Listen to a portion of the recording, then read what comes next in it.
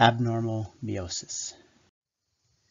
So recall a karyotype is a photographic inventory of an individual's chromosomes, so essentially just the layout of the chromosomes within one of a person's cells. And a human karyotype usually has 22 pairs of autosomes and then one pair of sex chromosomes, creating the total of 23 pairs. When there is an alteration in chromosome number, it can happen through what's called a non-disjunction event. And essentially what that is during the process of meiosis, what was supposed to happen with the chromosomes in terms of them separating during anaphase doesn't happen the way it normally does. So non-disjunction error in the chromosome separation, it can happen during anaphase 1 or anaphase 2. This picture is for anaphase 1. And this one is showing here that the homologous pairs, we have these two pairs here, one was supposed to go to one side, one was supposed to go to the other side during anaphase 1 of meiosis. But if that doesn't happen, they both end up on the same side. So then the resulting cells end up with a different number of chromosomes.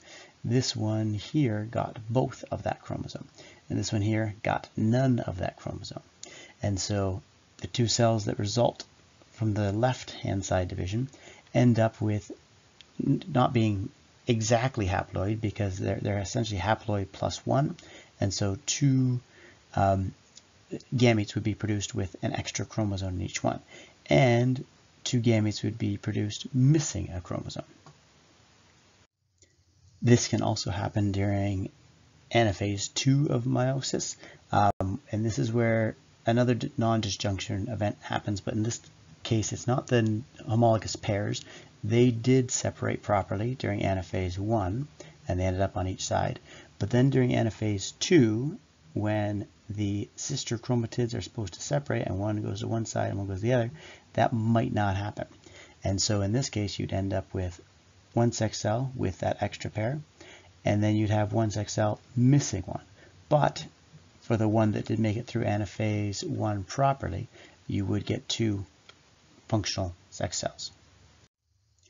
So in humans, the resulting gametes are either going to have more or fewer chromosomes, and if they are then combined into a zygote, that zygote is going to have more or fewer chromosomes.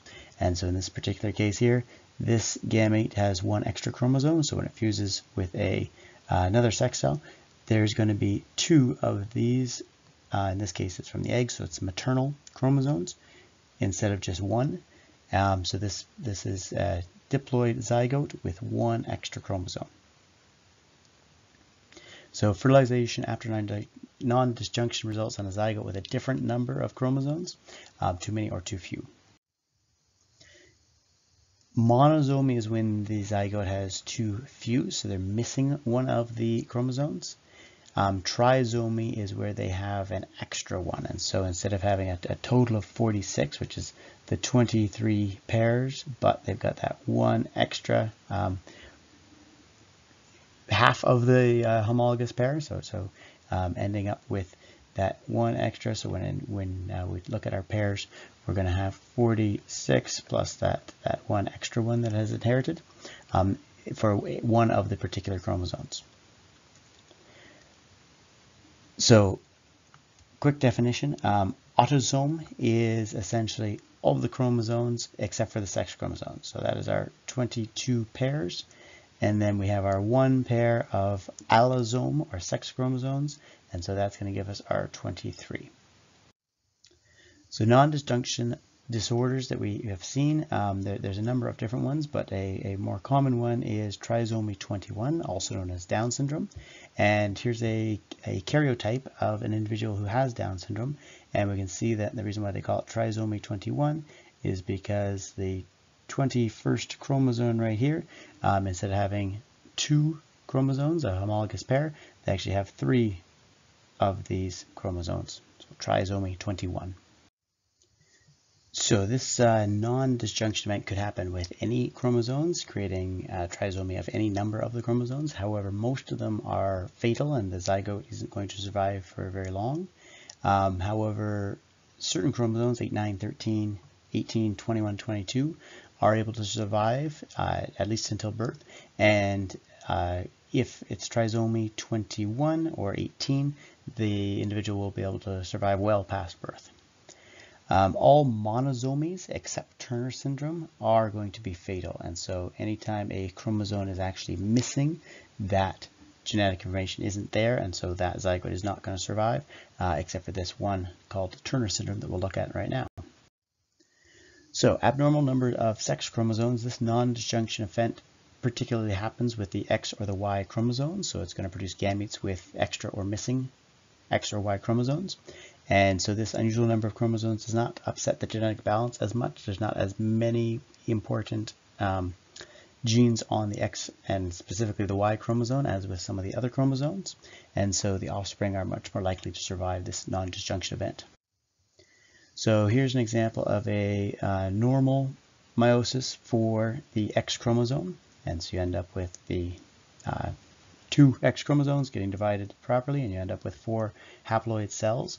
But if the non-disjunction event happens again during anaphase 1, we're going to end up with 2 of these gametes that are not haploid. They're going to have these 2 sets of chromosomes in them. And then with if it happens during anaphase 2, and so in this case here, we got through anaphase 1 properly, but then in this case, this guy did not divide properly, and you end up with both of the sister chromatids showing up in one of the sex cells. And so if any of these abnormal sex cells are used to create a zygote, the number of sex cells in that zygote will be different from what it is normally. So if the gametes that are used to create the zygote end up producing a zygote with 2 X chromosomes and 1 Y chromosome, that's called Klinefelter syndrome, or it could have 2 Y chromosomes and 1 X. 3 X chromosomes would also be possible, or a single X chromosome could also be possible. A single Y chromosome would not survive. And so these have different names, and the chances of them happening are not particularly small, so they do happen. And again, these are non-fatal mutations, and so the bearer of these genetic traits is able to survive. So Mosaicism is a non-disjunction event that occurs during mitosis, and this is relatively common, but very rarely would you notice it if it did happen unless the outcome actually affected the phenotype or the visible traits of the individual. If it happens early in development, then you could actually have parts of the individual organism's body that are going to be showing different reading different DNA, because as their cells divide, some of the cells may end up with certain chromosomes that the other ones do not have, and therefore the traits that they read from those chromosomes are going to be different as well. So essentially different parts of their body would be reading different genetic information. So if you have the formation of a zygote, that is a perfectly normal zygote, but as it's dividing, if one of these cells undergoes a non-disjunction event, then the outcome from that cells would also be missing those chromosomes or having those extra chromosomes, and so they may end up showing different traits than the other cells around them. So calico cats kind of demonstrate something similar to this. This is a gene that is expressed on the X chromosome of these cats, and essentially the calico coloring, so this variety of colors within the cat, is due to the X chromosome being turned off in certain parts of their body, and so particular parts of their body end up reading one of the X chromosomes or the other one, so you end up with this variety of colorings within their body. You don't see this with males because they don't have 2 X chromosomes, so they would only read, so if you looked at a litter of kittens and you say, okay, those ones there have only 1 coloring, then you could say, okay, well that's probably a male who only has the 1 X chromosome, so it's only able to read the genetic information from that 1 chromosome. But then if you see other ones that have this calico coloring, or this random blotchy patterning prints, you've got some red fur and some white fur and some black fur, what that is you'd know that that's probably a female cat because it has 2 X chromosomes, and depending on where the cells are in their body, they may be reading information from one of the X chromosomes or from the others. So you wouldn't see this with a male cat unless there have been some calico male cats, which would be quite rare, but if the male cat came from a non-disjunction event, or if its zygote came from gametes that went through a non-disjunction event that had 2 X chromosomes on it, then it would be able to be a male cat and have 2 X chromosomes that would allow it to have different colorings at different parts of the body as it read information from one of the X chromosomes or from the other. Chimeras are another sort of mixing of genetic information, and during sexual reproduction, it's quite often that a zygote can essentially, a single zygote can split, and you end up with twins or with triplets, more than one individual coming from one zygote. Occasionally, the reverse happens.